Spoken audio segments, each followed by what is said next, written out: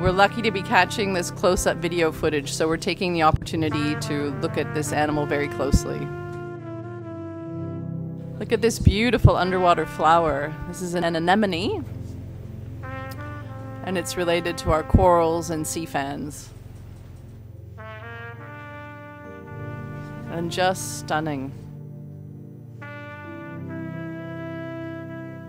So there's a saying that life begets life, and it's certainly true in this case.